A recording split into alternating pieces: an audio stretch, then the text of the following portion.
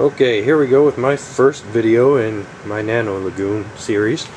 I'm going to start basically where I started, and that was making rock, because I didn't want to spend $5 a live rock, a pound for rock. So, you know, like many people on the internet, make their own rock. But I wanted to do something a little different. I wanted to try and get that purple coralline color, and I read on a really long forum somewhere that you can get it by using some polyblend. No one's actually ever done this, so here I've done it, and it actually turned out quite well. I'll show you the results in a couple minutes. But what I used was this two kinds of polyblend. One is red clay, quarry red clay. The other is Captain's Blue. Okay, so you got those two. That's your cement mix pretty much. You're not going to use any more cement, although I found out later that maybe a little bit of cement would have helped. Then you got some sand. I used some aragonite sand because I wanted to, you know, get that pH and, you know, that calcium and all that goodness, and some salt. This is a recipe I found on some website. Now the salt you're looking for has to say 99 point whatever evaporated salt. You want to make sure that it reads that, because otherwise it'll have all sorts of bad stuff in it.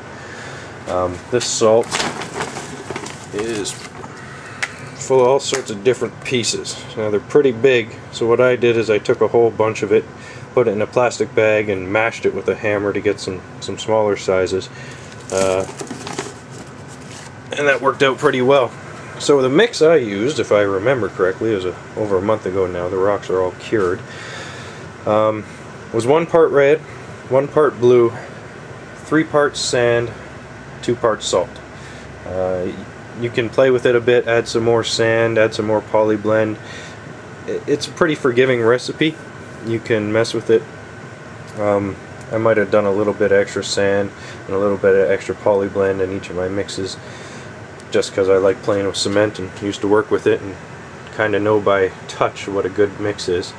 Once you got that, you mix it up in your container, whatever you want to use.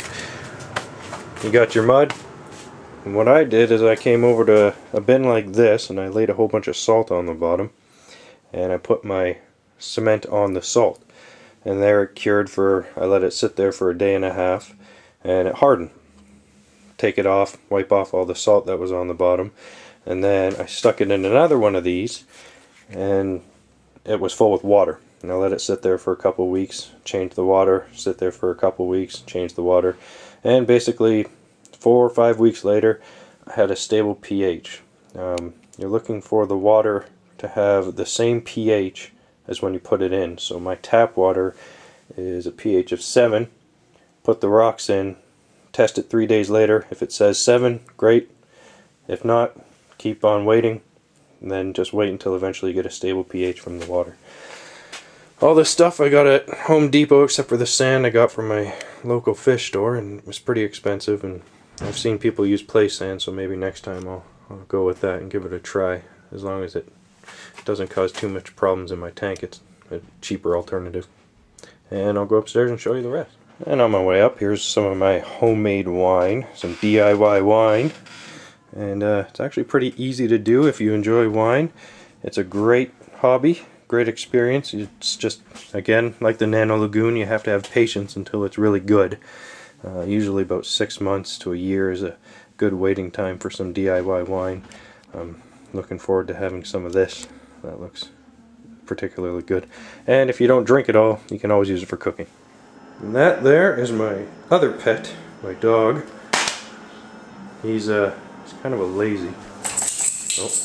Oh, looks like the beast has awoken. That is Dell. Dell, smile for the camera. Yawn, good enough. He's a Roxer, half Rottweiler, half Boxer. Great dog. If you ever have a chance to get a Roxer, I highly suggest the breed. And here it is. This is my Nano Lagoon. I made this stand. It's not finished yet. I haven't done all the wiring and whatnot, and I'll kind of show all that in a different update later on. But this stand costs about 20 bucks. It's made out of 2x4 studs and some remnant plywood they had sitting at the back of Home Depot. Guy gave me pretty cheap. And some black paint, some old hinges I found in the garage, and a couple old kitchen handles. It's alright. It's not that pretty, but it's functional, right? That's what DIY is about, being functional. Later on, when I have money, I'll get a good one. So the Nano Lagoon, as you'll see, you can get all the details from ipsfdotcom, his videos. This is what I did. I added a little something. If you see, I've got a PVC overflow right here. It's sucking water down. And up here, I have an inlet coming from the base. This is day one. Well, it's been about 24 hours. It was pretty murky yesterday, not really worth videotaping.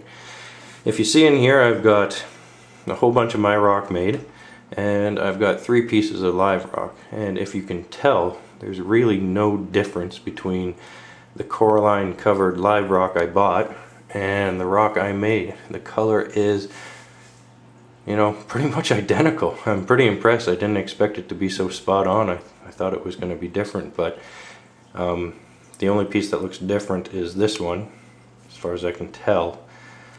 Those two up there are actually coralline encrusted rocks, and they look like the rest of them. Down below, I have the beginnings of my sump. So here we go. We've got some more of my made rock, and there's another piece of live rock right there. Got my heater, I've got my inlet, and I've got my pump going back up.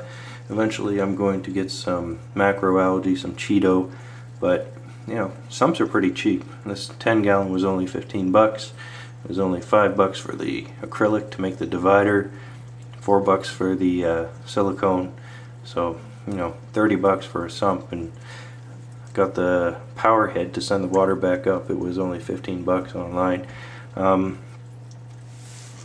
Eventually I have this little nano protein skimmer. Once I get a bunch of bioload in there, I'll hook that up and see if it helps out.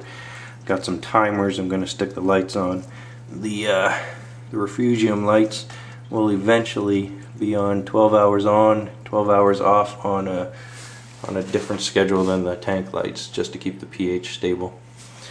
I've picked up a master kit, which is actually pretty good because I found that the calcium was quite low after I mixed up the instant ocean, and if I want the coralline to spread quickly and if I want the corals to grow well, calcium needs to be at, you know, some tested levels that people have found out that are good. Calcium, they say, should be around 400 ppm, and mine, just after making instant ocean, was only at, I think it was 280. So yeah, could use more, and I added some more with a supplement, and I'll test it tomorrow to see if that did the trick. And test it every day. It's kind of fun testing the water. But this is it. This is my tank. Those are my rocks. They've got a bit of sand on them. Once I dust those off, the purple will really come out. And anyway, I hope you enjoyed this movie. Leave questions, comments, you know, suggestions. The only thing I'm going to change about this right away is the PVC overflow. That's too small. That's 1/2 inch PVC. It just doesn't give me the flow I want.